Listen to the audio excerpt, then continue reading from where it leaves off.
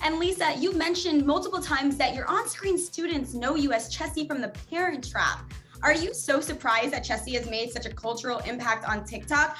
And honestly, she's inspired a fashion aesthetic for Gen Z. This is absolutely true. And Alexandra, maybe you can shed some light on this, given that you're clearly of that generation. I think it's lovely. It never gets old. I love when kids, I mean, especially because when I was wearing the wardrobe at the time, I'm like, really? A big shirt covers my waist?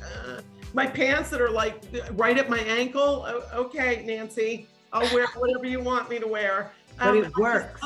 Yes, and it's comfortable. And people are, I think your generation, younger generations are so much smarter in a way than we are. They're like, I'm not shoving my pigs in a little pointy shoes with big heels. I'm gonna like be in comfortable shoes and like a floppy shirt and, you know, some comfy chino pants, and like they're going to their first day of school and they send me pictures and I always repost them.